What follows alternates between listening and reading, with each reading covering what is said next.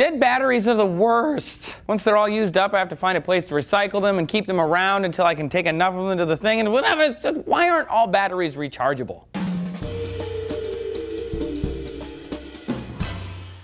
Hey everyone, thanks for watching DNews today. I'm Trace. We've spent a lot of time on DNews talking about batteries, and usually it's about how much they suck. But maybe we're not giving them a fair shake, okay? There is a lot of cool technology going into these tiny powerhouses. The first true battery was invented by Alessandro Volta in 1800, and he called it the voltaic cell, a term that we still use today. All batteries, even Volta's original ones, have an anode, electrode, and cathode. The anode, negative, provides electrons to the electrolyte through a chemical reaction. Then the cathode, positive, absorbs the electrons from that electrolyte. If you're like me, this is the opposite of how you expected power to flow, from negative to positive, but hey, science. Batteries that you see a lot, AA, AAA, C, and D cells, are all alkaline batteries, which means the cathode is made of manganese dioxide, the anode is a zinc powder, and the electrolyte is a potassium hydroxide, which is the alkali part.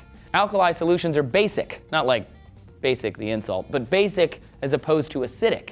Battery acids have a high pH, which makes them an alkali. pH is a way to describe a solution in chemistry as either acidic or alkali. P for power and H the symbol for hydrogen. Alkali battery acids have high levels of hydrogen ions, H+.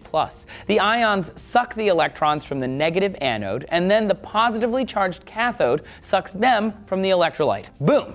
You got a battery. When these anodes and cathodes are connected through, say, a flashlight or a cell phone, the electrons streaming from the anode to the cathode are what is powering the device. Eventually, in a regular battery, the anode gets corroded and the chemical reaction is spent, and then the battery's dead.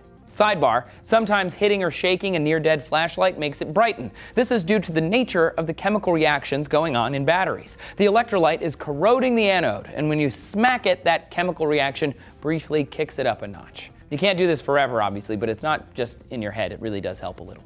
Non-rechargeables are called primary cells, and rechargeable batteries are called secondary cells. Once a primary cell is dead, it's pretty much dead. But when you plug a secondary cell into a wall power outlet, the charger forces electrons to stream in the opposite direction, recharging the battery. You could plug in a primary cell, but when you try and force electrons back through a primary cell, the chemical reaction doesn't reverse as efficiently, and in alkaline batteries, this can cause the electrolyte solution to generate a hydrogen gas in a confined space until so just don't do that. It's bad.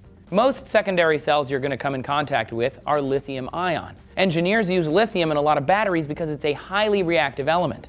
Lithium-ion secondary cells use lithium cobalt oxide as a positive cathode and a simple carbon as an anode. With a combination of these elements, electrons can be pushed back and forth from the carbon to the lithium and back again a bunch of times, though not indefinitely. Batteries in your phone, for example, can only be recharged a couple hundred times, and they'll slowly hold fewer and fewer electrons. The reason secondary cells can take the heat and recharge while primary cells can't has to do with the elements chosen in a bit of 200-year-old chemistry. Primary AA batteries use cheaper materials like manganese and are great for low-draw devices like flashlights and smoke detectors, while lithium is more expensive and great for high-draw devices like computers and phones. That's why you don't see AA-sized lithium-ion batteries. Nickel-cadmium is an affordable middle ground with some voltage and some capacity for cameras and smaller devices where lithium-ion just isn't practical. And if you're curious, nickel is the cathode and cadmium is the anode.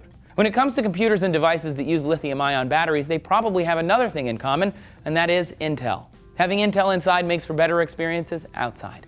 Intel creates the breakthrough technologies that make amazing experiences possible, driving innovation in processors, wearables, data centers, and devices for the Internet of Things. But how do you feel about batteries? Do you have another science question? Tell us down in the comments, and we are going to try and get to that in a future video. Thanks for watching DNews. Please subscribe, and we will see you tomorrow.